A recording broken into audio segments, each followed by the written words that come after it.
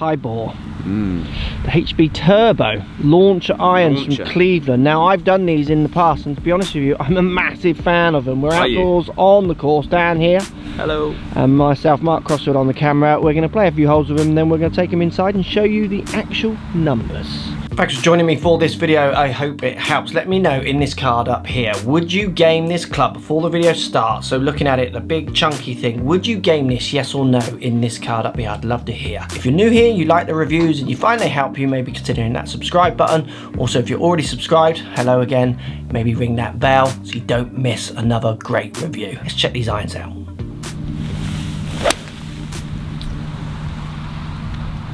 What did you think of that? You've never hit these, have you? Different sound, isn't it? I've never ever hit these. I've never hit anything like this, to be honest. That's the 6 iron that we're starting off with. Obviously down by the ball. If you put it down by where your ball would be, I mean, talk to me. I mean, if you just, like, I'm gonna have to separate this club here. I'm gonna have to cut it in half here and just focus more on the face, because that for me is like, wow, what am I looking at there?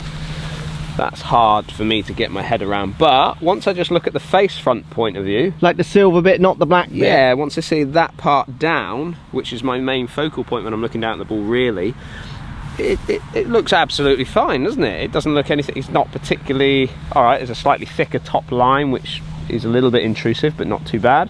And then minimal offset, to be fair. It's challenging your ideas of what an iron stroke golf club should be, isn't it? So I have watched Cleveland over the years. I've never actually gained anything from Cleveland. I've never actually tried anything massively from Cleveland, but they are not afraid to have some funky looking clubs, aren't they? Yeah, absolutely. Right the way back to Corey Pavin's day. Yeah, remember those, the like anti-Vass? That's the one, like anti-shank ones or something. But yeah, I mean, that is right in their wheelhouse of different and space age looking, really. So I agree with you. Down by the ball, like, you've got to be able to separate the two bits of the club, the silver bit to the black bit, haven't you? Yeah, you've got to be able to think, I want to look at this as my iron, and this kind of disappears, or it's there to help me, and I'll like not look at it. Again, for me, I mean, I'm a hybrid player. These make a lot of sense. I'm really looking forward to seeing the numbers as well, because I think lots of people feel like you, like it blows them away. Arguably, there's a lot of people who could get a lot from this club, is there not? Yeah, absolutely they could. I'm going to whack the 6 iron down there.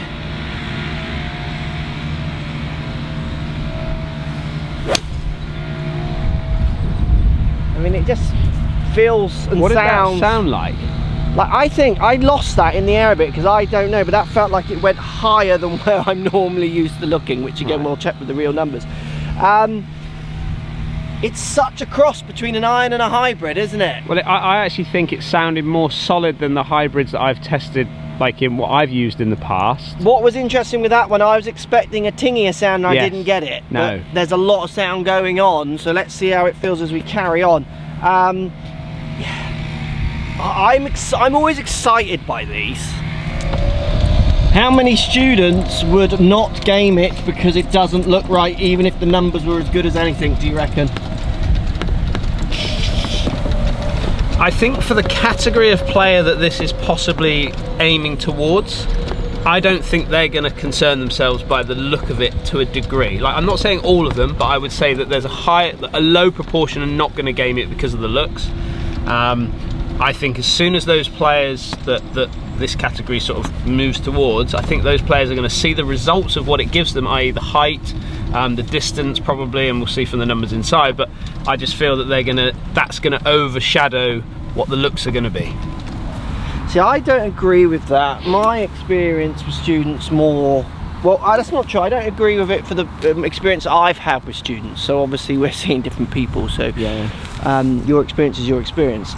I had a lot of people when I was teaching full-time and custom fit them lot who wouldn't use clubs where the brand didn't match what they thought it was. You know, they wanted tailor-made, didn't want ping, regardless if the ping was better or not.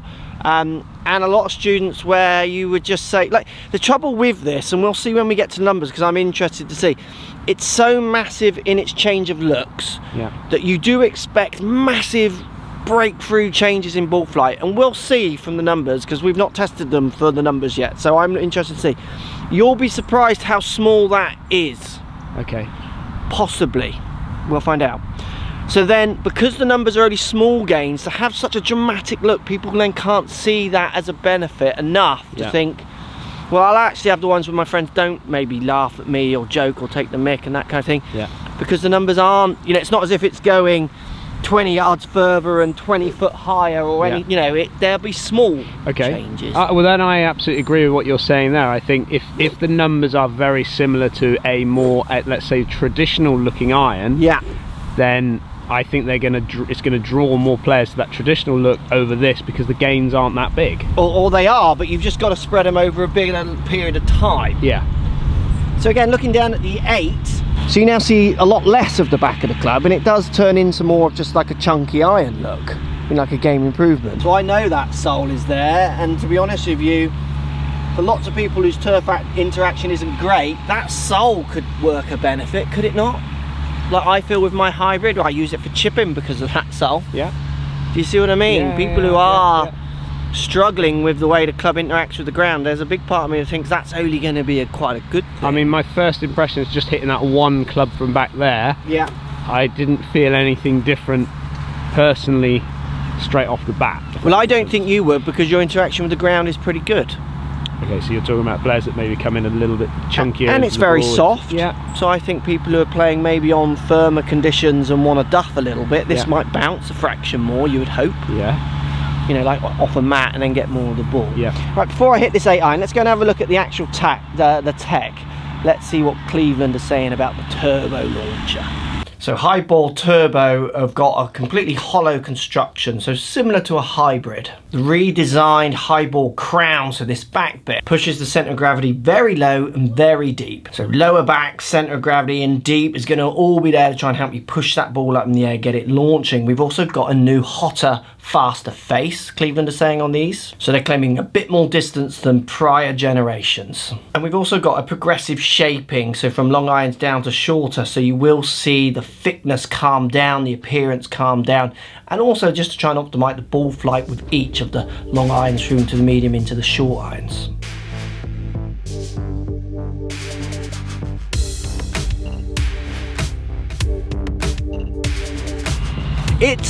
I can't wait to see the numbers. That looks higher. I'm going to guess they don't particularly go much higher, but they get up quicker. Exactly like my video that we did with the hybrid to a long iron advantage. I think where players are going to win is off the face launch, and this is a complete guess, compared to top, out and land angles. Okay. So that 8 iron felt good. It certainly doesn't feel as hybrid tingy as I remember these clubs feeling in the past. So previous models? Yeah, I've tried the other ones and I loved them. Like, I could game these. I could absolutely, you know what I'm like, I don't literally care what it looks like. I just need it to perform the task, which is to try and shoot the lowest score. That's all my brain is thinking. Yeah.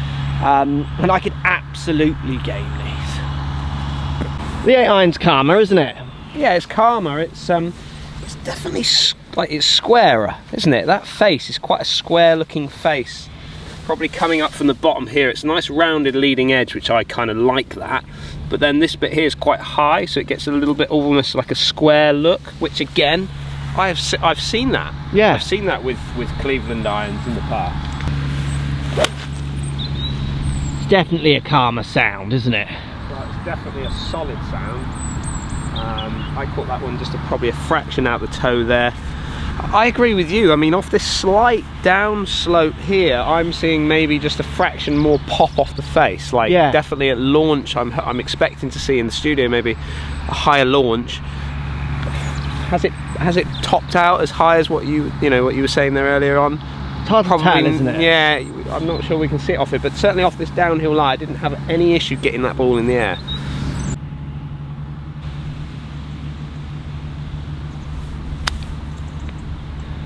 Does that feel doable? Yeah, that's very easy. Certainly no dig with that, is there? No, and to be honest with you, I get absolute confidence, just like you were saying about hybrids that you chip with occasionally, and we do as well. But I've got absolute confidence in the fact that this sole is not going to or the leading edge is not going to dig in, because the sole is there to help me. Yeah, absolutely. I mean, there's a part of me that wonders if golf clubs didn't have a tradition. Yeah. And we started again, would we get closer to this?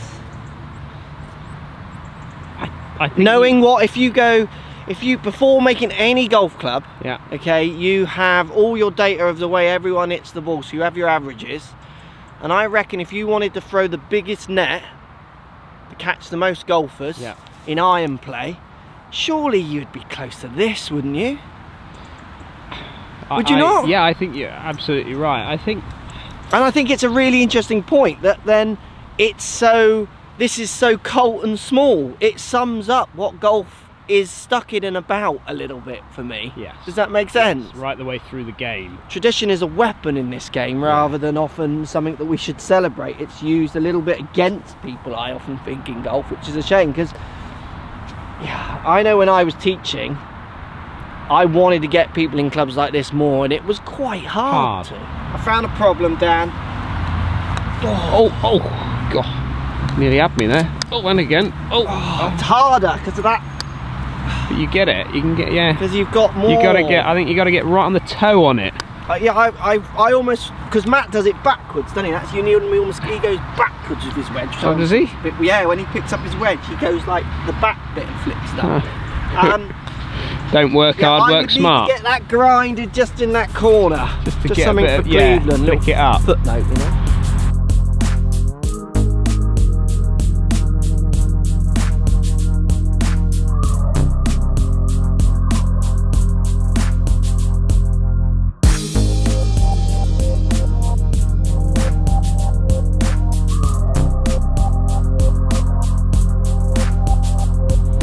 So here's mine, almost pin high. Danny as well is kind of pin high over there. We're going to go inside and look at the real numbers. Outside, they make sense in my mind, but I am very much a hybrid player. They also make sense to me why so many people probably wouldn't want to game them for looks. But let's see if the performance, you know, changes people's mind when we take them inside. Right, so we've got some interesting numbers. Let's start with just the straight hitting, because I've done something else in the speed I hit at as well to try and relate it to maybe the demographic of people who would be really looking at this club. So at my speeds, the 6-iron in the Cleveland is carrying 178. It peaks height at 30 yards and is launching at 16.7. So what I then did is compared it to my T300. So I compared it to a very different looking iron, still game improvement, just to get a comparison for me to how different, you know, the launches and that were.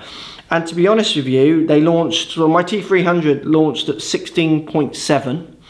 Now, we're 1 degree difference in these two clubs. They're almost identical in lofts. Carried at 175 and peaked height at 29. So very similar performance when I was hitting with my ball speeds of around 120 mile an hour. The 6-iron had a potential in the Cleveland to be slightly stronger than which is my 5-iron basically in my T300s. It's got 6 on the bottom, but I play it as my 5-iron because of the lofts. Probably a potential to spin a fraction less and go a little bit further, even though on averages the spin was actually 100 revs almost less with the T300. So then what I did is I thought I'm going to reduce my ball speed. So my ball speeds are around 120 miles an hour. I'm going to reduce it to 100 miles an hour. So now I'm carrying the 6-iron in the Cleveland of my 6-iron, which I play as a 5-iron, around 135 to 140. You know, your average golfer kind of distances. So the T300 with an average ball speed of 99.4, so got very close to the 100 miles an hour, launched at 16.8. The high bore ball speed of 100 miles an hour, 0.2, so almost within 1 mile an hour of each other's ball speeds, close as I can get. That's now launching at 18.3. Now we see a bit of a gap. Peaking height, the high ball's at 21, where the T300 now peaked height at 18, and then resulting distance in the same was 2 yards difference. The high ball was 140 to 138 with a tight list. So really I would see it all very much the same, apart from the high ball does have that potential to pop it up a little quicker, then in turn peak height a fraction more. And I saw that difference a little bit more when I removed speed from the shot, so put it into the demographic I think they're trying to hit.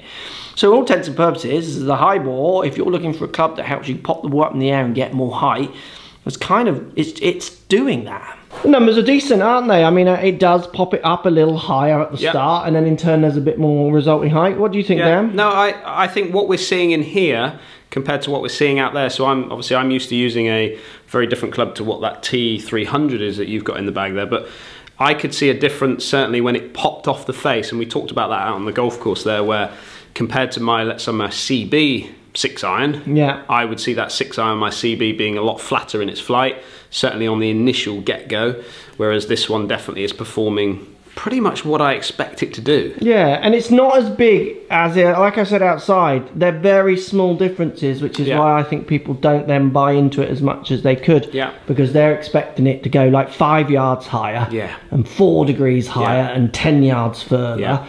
Basically, loft is going to dictate 99, or let's say loft is going to dictate around 97 to 95% of what happens. And then all your MOIs and your low centre of gravities is going to just push those percentages that fraction more, which is exactly what we see there. You're still dialing into small amounts. If you had someone with slow ball speed, wanted more distance, wanted more height, straight away, I would be saying, let's try these to start off and work back. Because I don't think you're getting anything that beats that one. And I think what you've done there with the experiment with the T300, or the equivalent of what, because those players that are using T300 or looking at a T300 sort of club, that's the sort of guy that these guys are kind of looking for. Those guys that want a little bit of help, pop the ball up a little bit more. But also, let's not forget this sole. Yeah. This sole, I think, is the key to the ingredient of this club when it comes to that little turf interaction, should we say. Certainly when I was chipping with it, you just felt so much more confident, just like I would with a hybrid, just to sort of almost use a putting technique to chip with it. So I love it from that point of view. I've said it for years, I could easily game this. Like, I would quite like to be a tour pro who games this just for the fun of it, you know what I mean? Be a sponsor's dream as well, wouldn't it? You know what I mean? They would love it. And I agree with you, the soul for me as a hybrid player, this really dials into my understanding, even if it's not true or not, to like my visualisation in my mind of what is going on when my club hits the ground. So I think I would agree with you there. That is as big a selling point as all this. Because you are really getting fraction gains on height and launch subject to what you deliver, where that to me really plays in my mind as a benefit. Yeah, you said it earlier, it's like having a load of little chippers in your bag. It is, absolutely, absolutely. Post comments down below, let me know, is it the ugliest thing you've ever seen? Is it something you could game or not? Let me know. If you like the videos, hit the subscribe button. If you're already subscribed, don't be afraid to ring that bell. And let me know in the comments down below, would you or wouldn't you